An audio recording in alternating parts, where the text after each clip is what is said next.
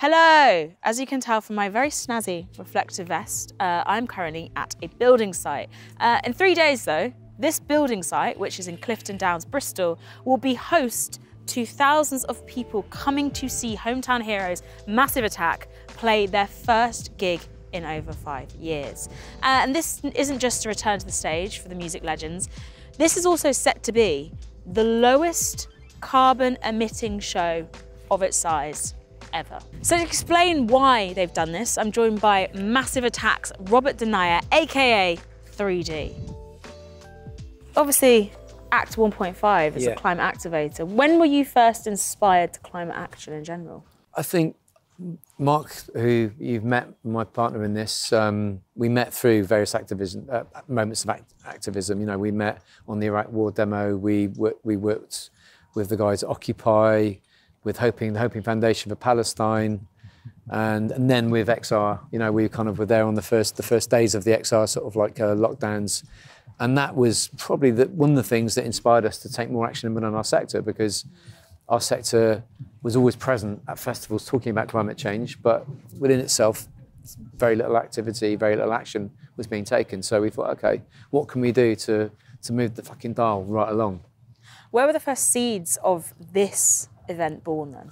Well, I think when we first spoke to the Tyndall Centre for Climate Change Research, when we commissioned that report, it was inevitable that the way to sort of like the next stage of that report being brought to life was a manifestation of a gig, this doing it ourselves, because obviously we're in a sector where promoters hold a lot of power, and as much as we're banging on that door, it's very difficult to get a response, and we're also in a sector where there is a lot of activity around climate conversation, sort of what I like to call climate conversation industrial complex, which is predicated on taking a lot of public money to keep talking about it, making pledges, and sort of like, you know, working out how to sort of like, how can we measure our emissions? Well, we've done that with the Tyndall Centre, have actually worked it out. They've actually written a report on the sector, so let's actually put it into action. And I think, unfortunately, a lot of those groups, they mean well, they actually do that. They really hold the whole project back, because it means the promoters don't have to take immediate action. They say, okay, let's wait until, let's do some more measurements, shall we? Should we measure the impact of our sector? And let's do that for another couple of years, make some more pledges. Meanwhile, nothing's happening, no action, nothing's changing. So we felt it was time to sort of just get over those obstacles and put it into action. One of the first things we did was meet, you know, really interesting industrial partners. You know, we've always looked at festivals and wondered why the sponsors were so kind of bizarrely non-compatible with the cultural event that was taking place. And we're like, well, let's change that. And, you know, we've been very fortunate to meet some really brilliant industrial partners. And then you have to get local authorities on board as well, because you need their support, because they're the ones that give out the licenses, right? So that's been the mission, to get this up and running. What kind of partners? Let's dig into them a bit. So we've got Ecotricity. So Dale Vince has been a uniquely brilliant partner, because... Partner with me as well. Serves my house. Exactly, do you know what I mean? And you know, Dale's unique in lots of ways. You know, his own history as an activist himself means that you're not having to, you know, we're on the same page, right? So he works in a highly sort of competitive commercial energy delivery business. And so he knows how the game works. So when you talk to him about how to make changes and how to sort of like disrupt something, he knows, he's done all that. So he's a brilliant partner. Zenobi, who's supplying a lot of the batteries for this show, have been absolutely brilliant. The electric buses, Volta electric trucks, and you need those partners to make this stuff happen. But what you really need is the promoters to be prepared to sort of like spend a little bit more money and not worry so much about the shareholders and the bottom line, to actually put these partnerships together, and to then go to the local authorities like we would and say, we've got a Paris-compatible plan. The problem is, at the moment, there's lots of non-Paris-compatible plans being presented to local authorities way before we get in the door, and those authorities are saying, "Oh no, we've got a plan. We've got a plan for 2025. We're going to write a report." Well, no, the report's written. We're putting it into action. This event has happened. It's going into action. There's a kind of feeling that we have very little interest from the local authority here until the election. You know, we've approached the mayor's office. We approached the local MP. And now we've got the new Green MP. That's changed a bit, so that conversation can be deepened, that relationship can be deepened. But we don't want, on the day after this event, for everything just to reset back to how it was. It's ridiculous. I mean, the batteries, unfortunately, are being removed from the site the day after the event, and diesel generators are moving in. So we're very frustrated that that just couldn't be. It seems completely crazy that batteries aren't staying on site. So you're saying when you approached the local Labour MP and Bristol Council with a plan saying like this is in accordance with the Paris Agreement, Paris Accords, whatever, they weren't interested. It's only now you've got a Green MP that you're hearing much more back. I mean, to be honest, they know, everyone is aware of what we're doing here. We've made it very public. But even so, the plan for Bristol for the next year, which has already been sort of like drawn up and agreed by the council, by the cultural sector, without the environmental sector's knowledge, isn't Paris compatible. So that's deeply frustrating to us, which is why we've opened up a lot more meaningful relationships with Liverpool, London and Manchester, which is a shame because this is our local city, it's our town. Bristol has a reputation for radicalism and climate radicalism even. Yeah. Why do you think it's not living up to it? I think Bristol has two identities that coexist. One is that radical identity, and one is a very sort of like, it's a very old structural identity, which you could call the City Fathers. It's a very conservative setup in the city. Do you know what I mean? It's very hard to break in. So no matter who becomes the new council, everyone seems to sit in those seats and starts to behave the same way. So we're hoping at this particular point that isn't going to be the case. With Carla as the Green MP, we can really sort of like, break that open a bit. But the scaffolding's always there in the background. And someone asked, why is that energy in Bristol, that energy of sort of like, that sort of radically rebellious sort of energy in the city? And one of the answers is that because the structure of the city is so rigid, you have to make that energy around it to sort of avoid those beams. What about reception from your peers in the music industry or the promoters, etc.? Right now, the world's biggest pop star is quite famous for jetting around in her private plane, and that's just sort of brushed off as normal. I mean, we tend not to sort of like look at what the other artists are doing. If their projects are Paris compatible, then Tinder will tell us about it. Say there's another really cool project, you guys should look at it, and we'll make contact. Obviously this report has been written by climate scientists for the whole sector, and we've presented it to the sector. And the Act 1.5 project has presented recommendations and solutions to the recommendations in the report. That sounds really quite sort of bureaucratic when I say that, but it is, and a lot of this stuff isn't very glamorous. It is the stuff you can do now. It's how to put stuff into action. Palestine's going to be front and centre as well as this being a climate festival, festival that looks at sort of like the history of Bristol's politics. Yeah. Why was that important for you guys? We've always been strongly supportive of the Palestinian cause. We, as a band, we travelled to Israel in the late 90s twice, and were witness to what we saw as an apartheid-type culture and society split by an apartheid-type system back then in the 90s. We refused to go back there on our own terms before, it wasn't because we were pressured by BDS. We just said to our agent, we're not going back, sorry. After many requests, we have very personal issues with what we saw, like quite overt racism in Tel Aviv to the black guys in the band as well. So we had that personal experience too. So we've strongly supported the Palestinian cause for the last 20 years. So right now, at this particular year in question, obviously, we want to do as much as we can to keep the kind of the discourse going, to sort of like share with the Palestinian population. In the music industry, is there a taboo on talking about Palestine? I've seen people be shut down for it before. It's the first time, I think this year I noticed I had journalists contacting me personally saying, will you please not post certain things, which I found was stepping over a big line for me. That's never happened before, so things changed this year quite dramatically. I think there is a certain amount of anxiety around it, but I don't think there need be. I think people need at this particular point to be the loudest voices. They need to step up. They need to speak about it. Also, I spoke a lot to John. I was communicating with John Glazer around his post-Oscars speech, and it was just the culture that started to appear around the ability to be able to speak your mind, especially while witnessing something, the horror that was unfolding and is still unfolding.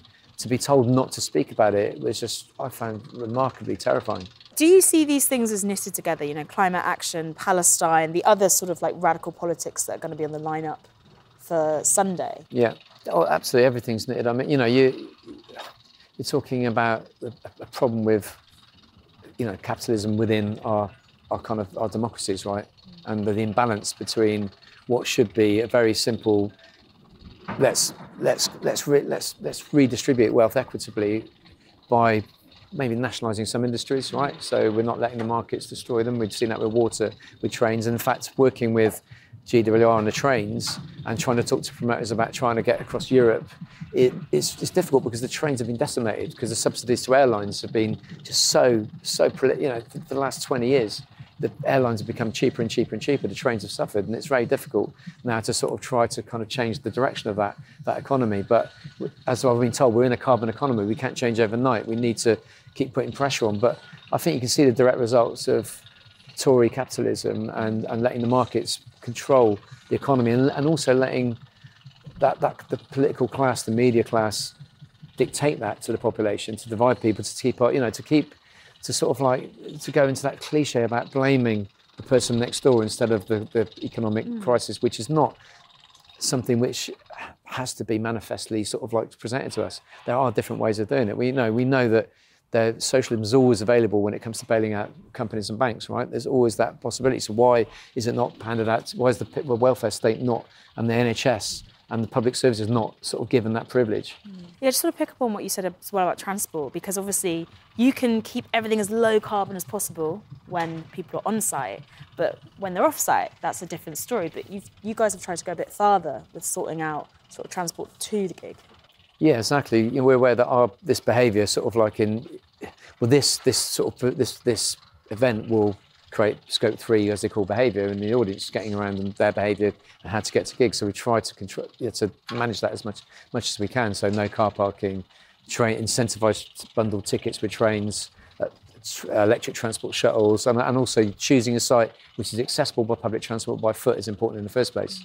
Those electric transport shuttles, were they brought to life for the festival? No, they exist. It's just that you have to have a conversation with those industries and say, can we use them?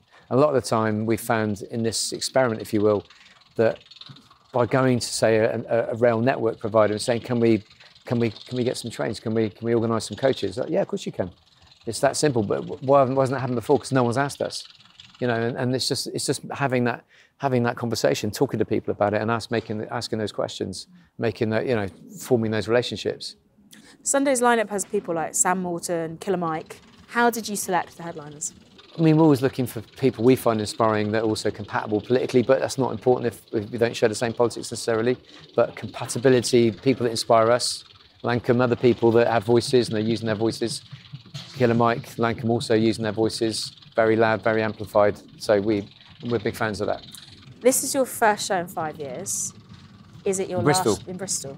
First in 8 years. In 8 years? Yeah. First in 8 years, okay. First in 8 years in Bristol. Is it your last show?